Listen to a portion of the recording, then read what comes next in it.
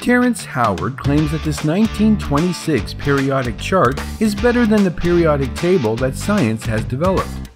I'm going to show you why he's wrong with science and some cool experiments. I told the teacher, and he was like, no, each element is the same element and it will always be that element. And I was like, you don't see the relationship. The relationship between hydrogen on the spectrometer and carbon and silicon. This is silicone and this is silicon. Very different. Please continue. And cobalt. And I was like, it's the same exact color, same tone, just doubled. That's a lot to digest. Let's start with what is a spectrometer. A spectrometer adds fuel to your test sample and creates a flame that releases atoms of the sample. A special lamp directs these atoms through a slit to focus it and then divide the light into individual wavelengths that can be easily viewed on a detector. If we do this for hydrogen gas, the simplest element, it will generate these 4 lines every time. Each color represents a specific wavelength of light. Every element has their spectral line signature. If you're curious why these lines happen, stick around to the end. The answer sparked a new branch of science. Back to Terrence.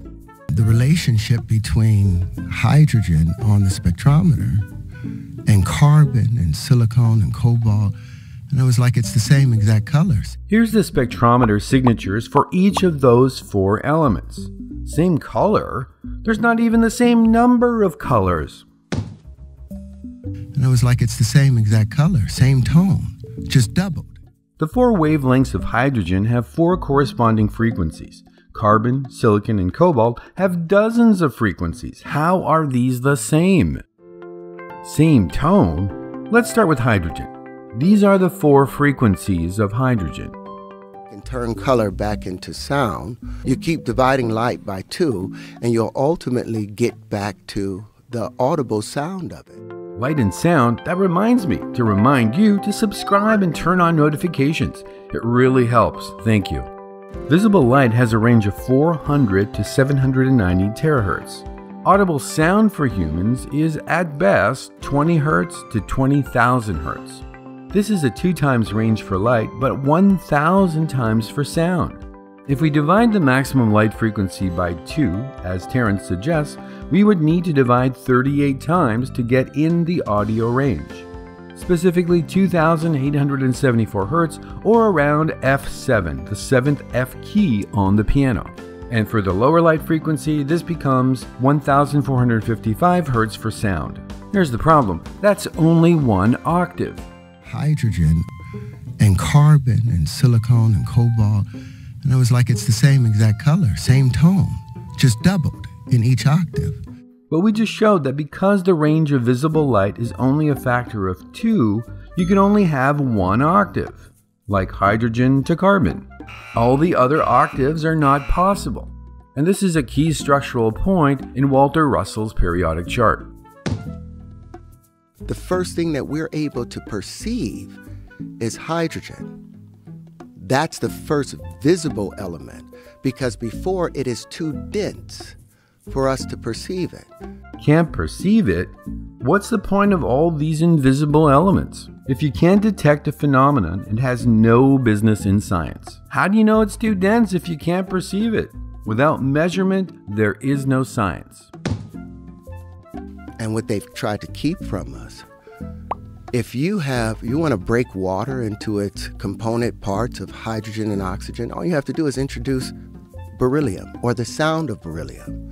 And oxygen will violently break away from any other thing, even hydrogen. Creating hydrogen and oxygen with a tone, that would be amazing. Too bad Terrence is not sharing the secret beryllium frequency. But he has given us something to test. Let's try it. Here's a beaker of water, a piece of beryllium. Don't see anything violently happening here. That was disappointing. But let's do the real thing, breaking water into its component parts. For electrolysis, we need a container of distilled water, 2 test tubes also filled with water, 2 carbon electrodes, and an electric current. The bubbles that we see here are hydrogen and oxygen. But how do we know it's really hydrogen? Let's test it. Hydrogen is flammable, right? Cool. Those other little elements, titanium, vanadium, chromium, manganese, and... It's pronounced manganese. If you're going to invent a new periodic table, it would be useful to learn to pronounce all the elements first. Please continue. And iron, all of those aren't true elements, those are isotopes. No, just no. Of course titanium and iron are elements. Little? They're all at least 4 times the mass of carbon. Little on the periodic chart doesn't count. Before I can explain why these are not isotopes, I need to fill you in on the basics, that is the genius of the Mendeleev periodic table. Let's start with hydrogen. In 1808, John Dalton proposed the idea of atoms, the Lego blocks of all matter. Rocks, trees, birds, and us are all made of atoms.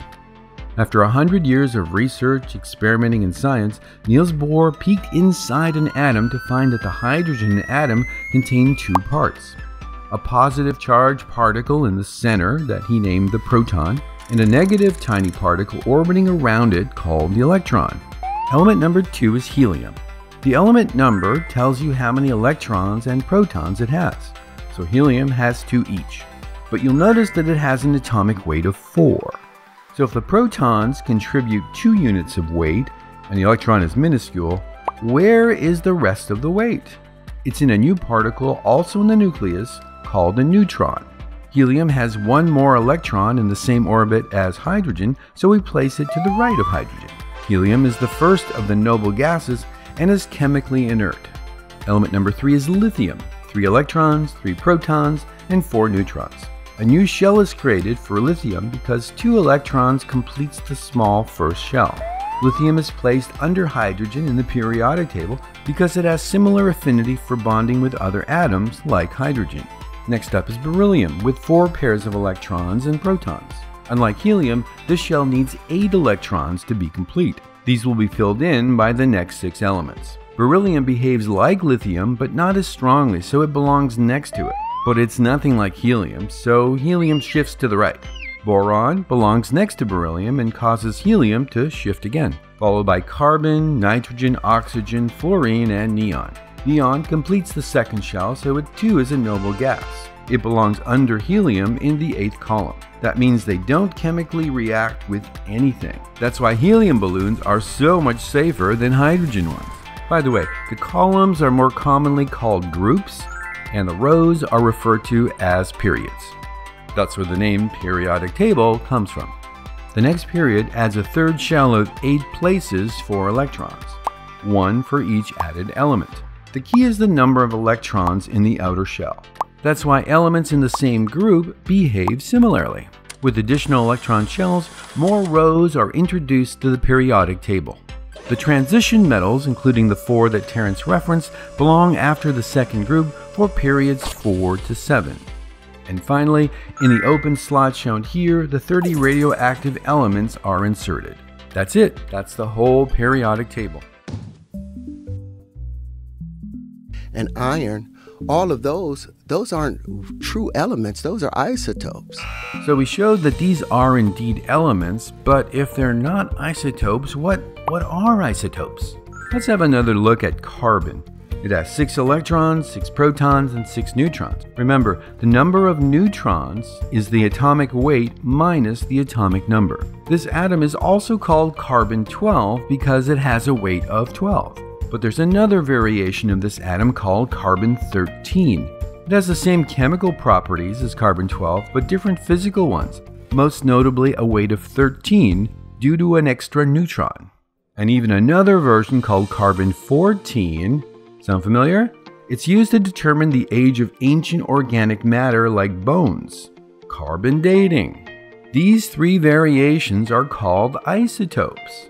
On Earth, 99% of carbon is C12, 1% is carbon-13, with only trace amounts of carbon-14. They're all carbon, but weigh slightly different. Let's see what else Terrence has to say about the periodic table. We know the relationship between sodium and chlorine. They're equal and opposite mates. If you get out of the pool and you got chlorine and you're itching from the chlorine, all you have to do is get some real salt and rub that on your skin and it'll turn right into an oil. Okay, let's try it. I don't have a pool, so I'll need to improvise. Chlorine tablet. This is kind of itchy. Terrence is right there. Don't feel any oil. Let's look at this chemically. Here's the periodic table with sodium on the far left and chlorine on the right, and here's their outer atomic shells. These two definitely fit together. Remember, the outer shells of the elements want to be complete. Usually that's 8 electrons. Sodium has only 1, and chlorine is missing 1. And what is NaCl? Table salt. So Terrence is suggesting to add more chlorine to your skin that's already irritated by a chlorine compound to make oil and relieve your itching? The problem is, all oils are organic compounds, which means they contain hydrogen, oxygen, and carbon. There is no carbon here, so it can't turn into an oil. Forming salt from sodium and chlorine gas is very cool. It needs chlorine gas, so I'm not doing it, but here it is done by Mr. Grodsky's chemistry.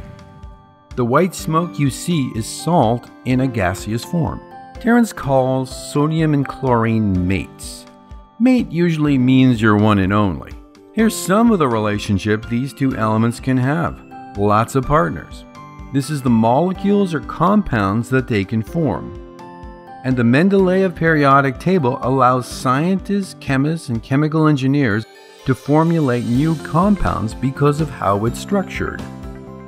We usually think of sodium as a white powder, but the pure sodium element is a metal, silver and shiny like this.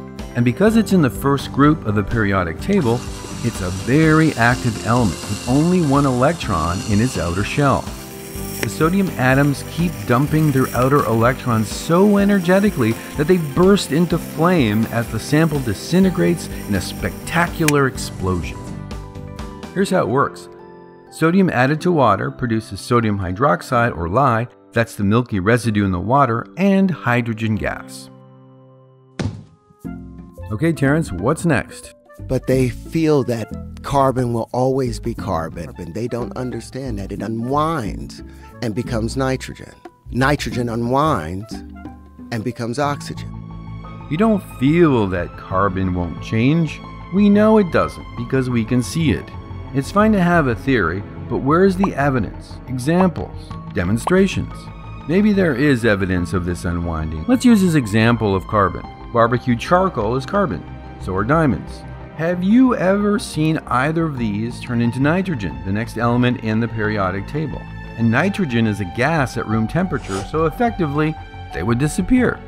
Have you ever been in a room where all the oxygen turned into fluorine? Probably not, because fluorine is a toxic gas at room temperature. Oh, I've got it. 5-cent coins are made mostly of the element nickel. Have you ever seen unwind to look like a penny that's made of copper? Oh, but then maybe it unwinds to zinc, or gallium, germanium, arsenic, selenium, bromine, which is another deadly gas. After billions of years since the elements were created, why haven't all the elements been unwound into the biggest ones? Today, 92% of all atoms in the universe are still hydrogen, the simplest element. But how are the elements formed in the first place? And the stars. Stars are initially balls of hydrogen that under their massive gravity exert enormous pressure that fuses hydrogen into helium. Once all the helium is used up, about 10 million years, the star combines these to make the heavier elements. Our sun can produce lithium, beryllium, and boron by fusing helium. Bigger stars are needed to produce all the other elements. The elements were formed by nuclear processes, not chemical ones. Here's an amazing thought. Atoms in your left hand probably came from a different star than your right hand, because 200 million stars have exploded to make up the atoms in your body. Back on Earth, with the exception of radioactive elements, the atoms in the periodic table do not change. Just like Terrence's chemistry professor told him so many years ago. And he was like, no, each element is the same element and it will always be that element. It's good to question the world around us. That's where new ideas come from. But check multiple credible sources before reaching a decision. Thanks for sticking around until the end. Now for the bonus material. Let's figure out where those spectrometer lines come from that convince Terrence hydrogen, carbon, silicon all have the same tone. Here's the proton and electron of a hydrogen atom. When the electron is excited by the flame in the spectrometer, it jumps to a higher orbit. But this is not a stable location, so the electron won't be here for long. It will jump back to the original orbit. And in the process, it dumps its extra energy as a photon, light. If the flame heats up the electron a little more, it can jump to an even higher orbit. And when it drops back, it will emit light with more energy, a higher frequency. And we see this as a different color. In 1913, Niels Bohr discovered that the electron could only jump to specific energy level orbits, quanta. For hydrogen, in the visible light range, there are exactly 4 electron jumps possible, and the specific colors matching these jumps are red, cyan, blue, and violet, the 4 spectral lines of hydrogen. And here's a cool application of this fact. When astronomers point a spectrometer at a star and see this spectral line signature, they know it contains hydrogen. Hydrogen is the simplest element with only 1 electron. When we look at the other elements with many electrons, the combination of energy transition increases dramatically, which generates a lot more spectral lines. What new branch of science did this discovery create? Quantum physics! Mendeleev did not come up with the periodic table by himself. It reflects over 200 years of growth in the understanding of the chemical and physical properties of the elements, with contributions by many scientists. Science is not about the fame, money, or likes. It's about the knowledge discovered and passed on. Want to know more about the 4 giants of science? Click here.